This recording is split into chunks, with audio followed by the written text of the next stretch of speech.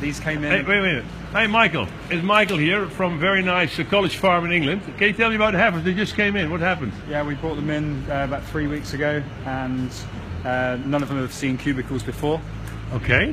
The first night in, they just lied on the concrete, but within 3 nights, they were all lying in cubicles. Okay, so within 3 nights they learned that, hey, that's a lot better than this. A lot better than this, yeah. So, and this is very nice sandbeds. How often do you fill them? They'll be filled this week. They're too low now. Yeah. Normally every 2 weeks.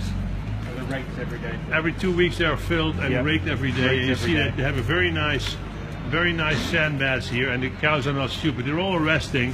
There's only calves eating and resting at the moment. Thank you very much, Michael. Excellent to hear your experience.